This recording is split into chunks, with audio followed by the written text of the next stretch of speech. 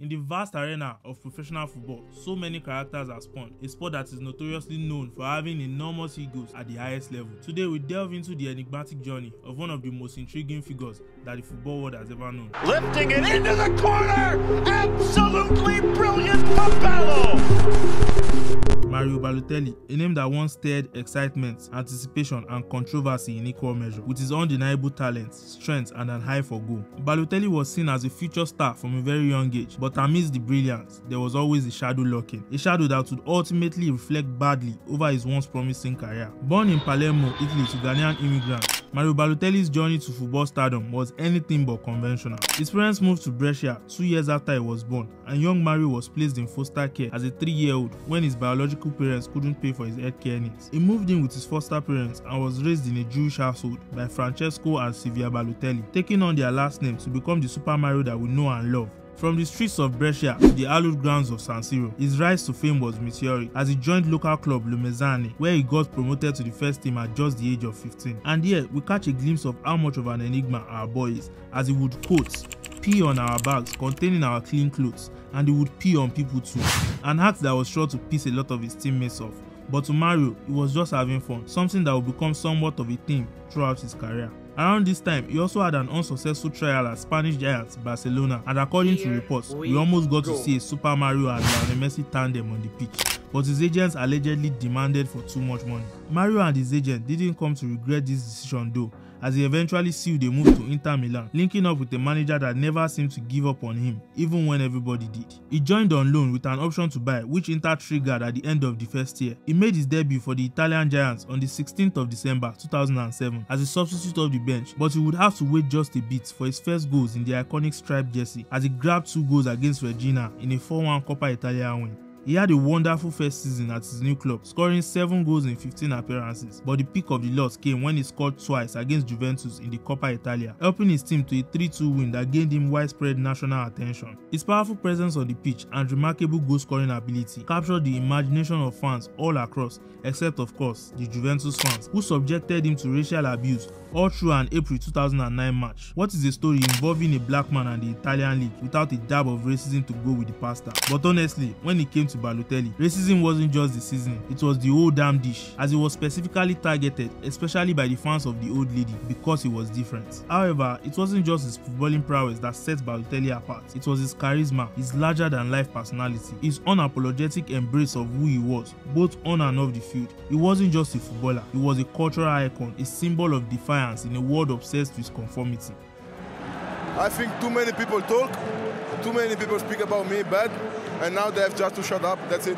We the fans like complaining that players these days don't have personalities and they act like robots. But when we get the relatable superstars like Mario Balotelli, they get ridiculed and marginalized just for being different. Of course, he wasn't devoid of blame. As for all his talents and charisma, Balotelli's career was marred by a series of missteps, controversies and unfulfilled potential. From on-field tantrums to off-field antics, like publicly supporting AC Milan while playing for Inter, he became just as famous for his controversies as he was for his goals. He was once described by Jose Mourinho as unmanageable, getting into altercations with the special one on a regular basis and showing unnecessary volatility on the pitch. I remember one in Kazan. We went to Kazan in the Champions League, and in that match I had all my strikers injured. I was really in trouble, and Mario was the only one.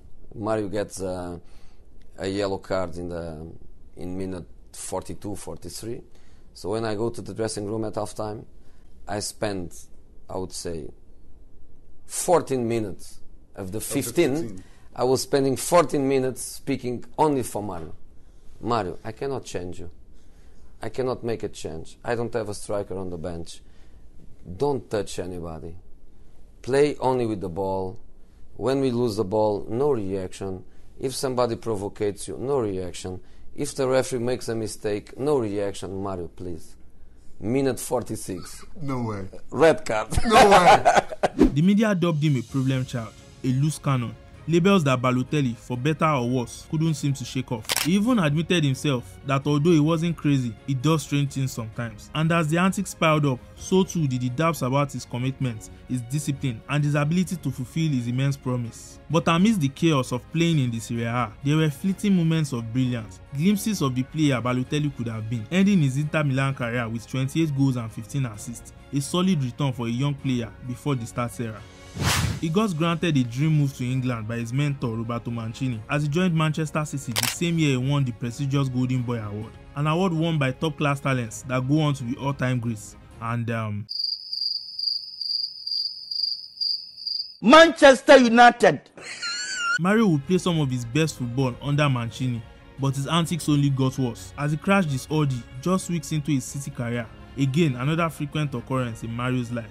He also got fined for throwing darts at his teammates because he was bored. Even when he was in the comfort of his own home, Balotelli was up to mischief, burning down part of his own home just hours before an important game against Manchester United, when he and his friends set off fireworks in the bathroom.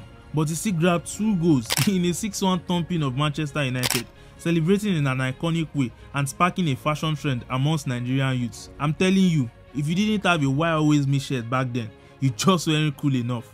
At the height of his career, he never knew what to expect from Balotelli. One day, he's setting fire to his own house. The next day, he's the face of a fire safety campaign for someone known predominantly as a goal scorer, providing the assist for one of the most iconic Premier League goals of all time.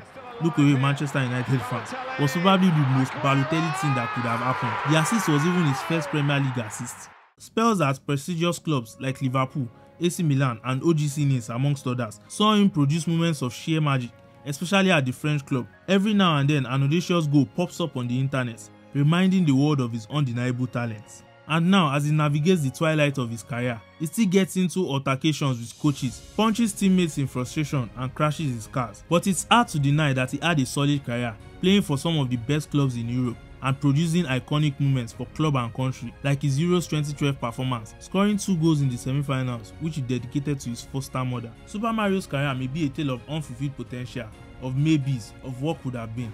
But I do know one thing though, his story is a testament to the complexities of human nature, the highs and lows that shape us as human beings, and in the end, it is what makes his story so compelling.